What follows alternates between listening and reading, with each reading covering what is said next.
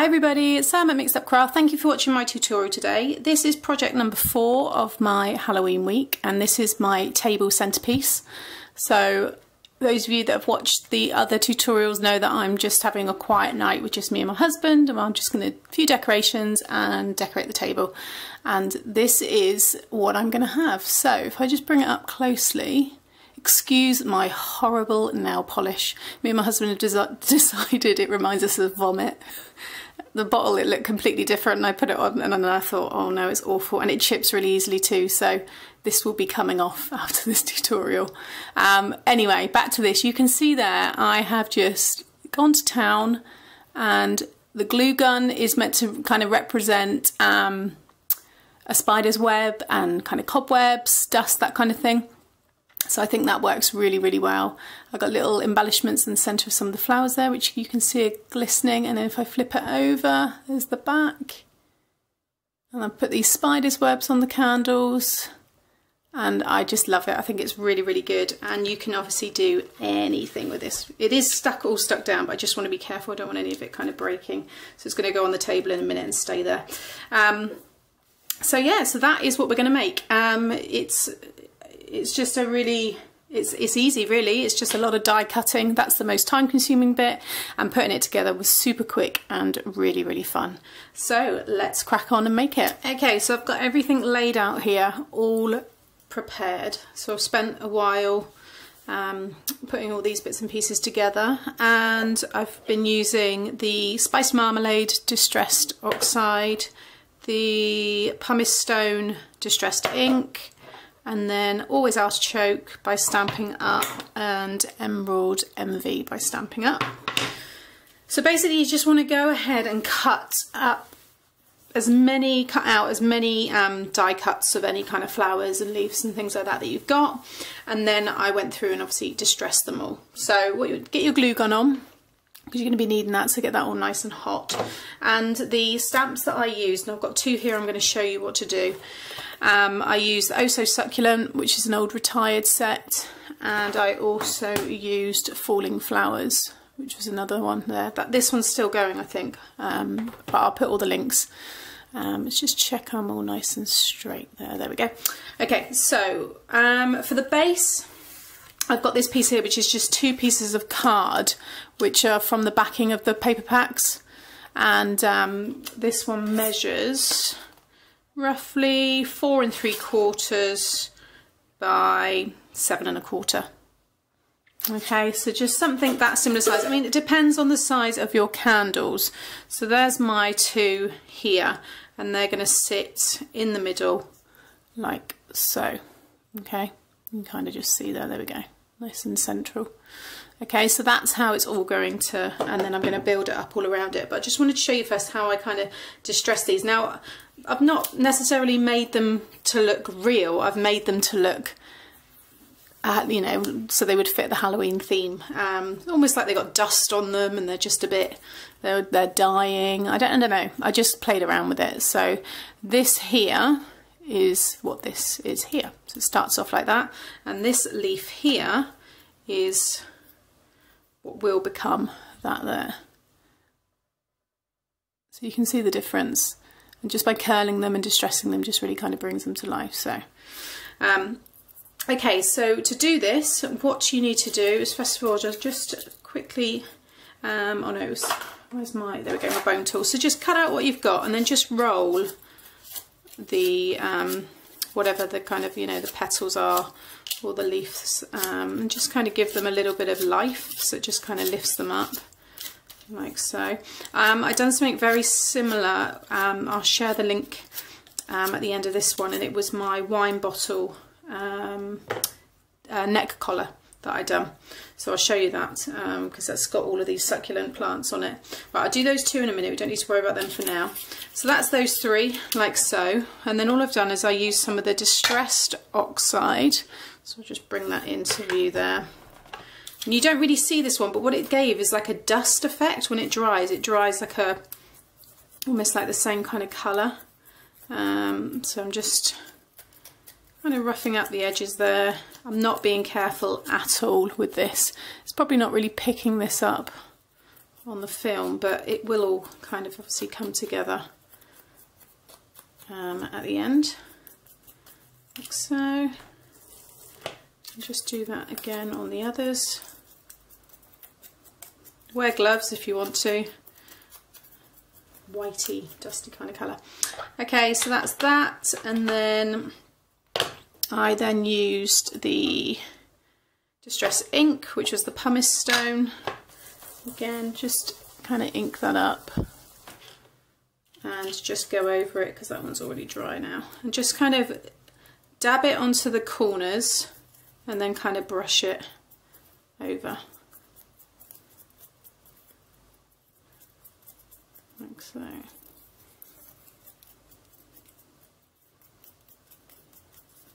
Go all the way around the edges, and once it's dry, go over it again. So that's them for the minute, but while they're kind of still kind of drying, I'll show you what I do with this little leaf here. So just die cut the leaf as normal, and then grab, if you've got something like this was from paperbox.co.uk, and I've used it before in a tutorial.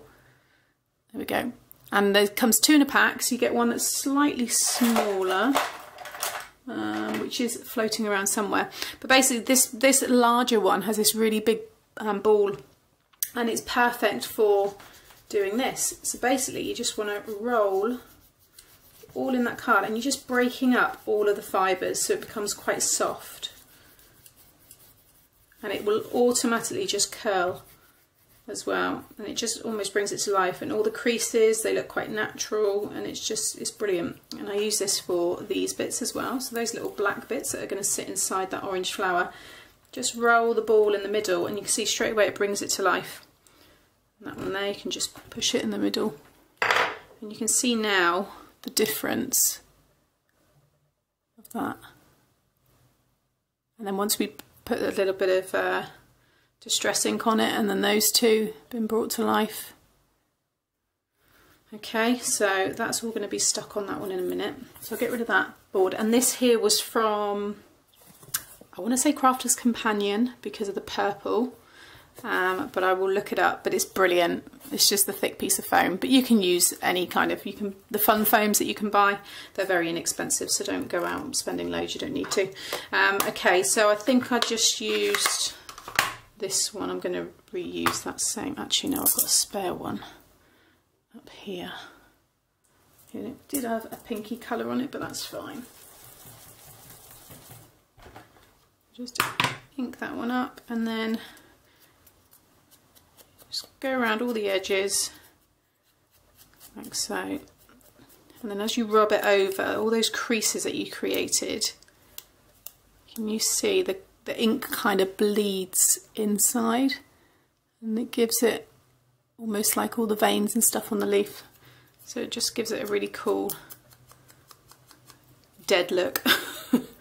No, I think the leaves look actually quite good because they'd work quite well with a nice flower, but there you go. So that's all of those, and I just done that exactly the same with those ones. With these on the craft card, I just put a bit of brown ink over the top of those. I think I didn't do too much with them. I might not even use all of them. I just keep them, and then I've got these little drawers that I can store it all in. Okay, so that's that. Let's go back to this one now. So you just need to piece it together. So just splodge some glue in the middle, and you just want to stagger them up.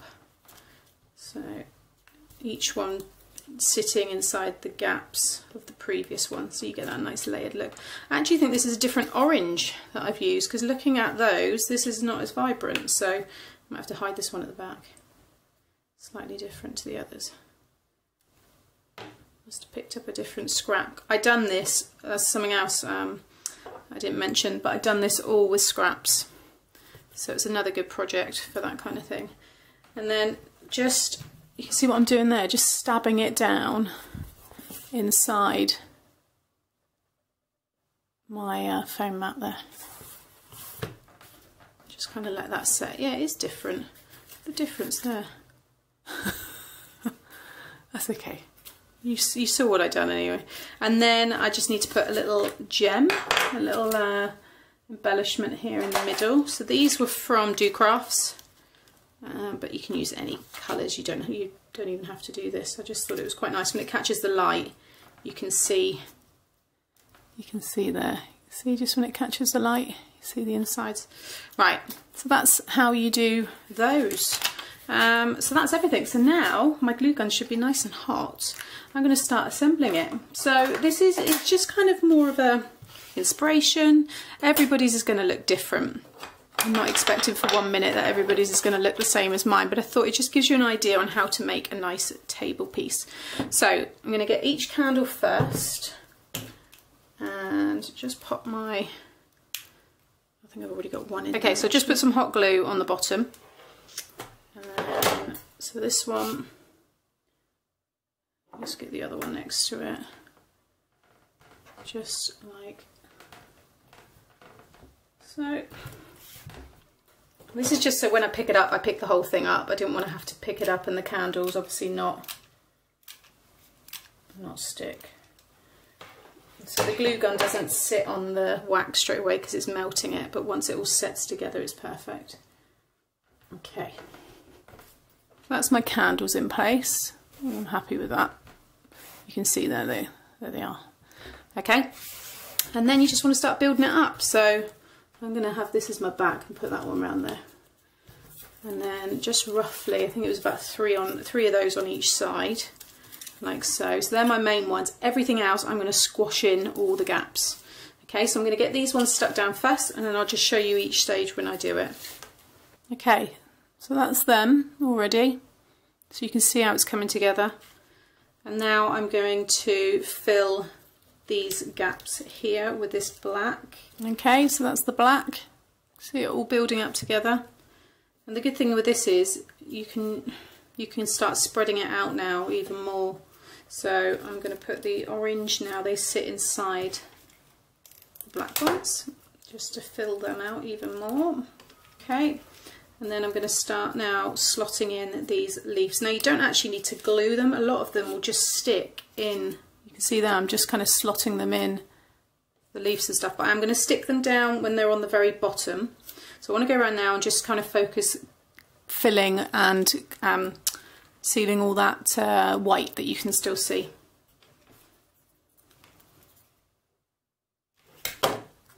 Okay, so there are all of the, you can see now it's all coming together, and also all of the stringy bits from the glue gun I leave on because it looks like cobwebs. Can't really see them in the video, but if I hold it up, maybe there you go. Can you see? And I'm going to add more to it as well. So it's a great project for people that maybe, you know, delicate things maybe aren't their kind of forte. This is perfect because you can, all those things that would usually show up, I guess, we want them this time because of the theme.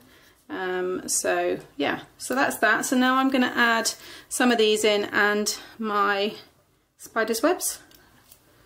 So I'm just going to carefully lift this up because it's got quite a bit of weight on it now. So I just lift it up from the bottom and you can see that catches in the light, but if you look really closely you can see all of the glue. I've put all the glue around the spider's webs. Can you see it glittering there? And on that one. And it goes all the way around. And there's the back. And you can see the glue. Again, it looks like cobwebs. And I absolutely love this. I think it looks really, really fun. I will show my table when it's all finished and all decorated so you get a better idea.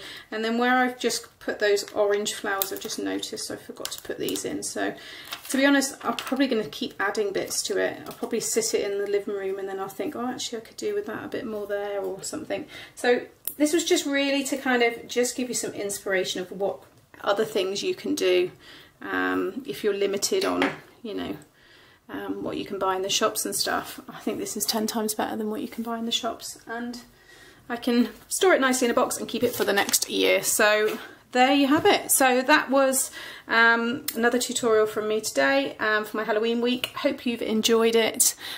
Please hit the like button and subscribe to see more. Thanks for watching. Bye.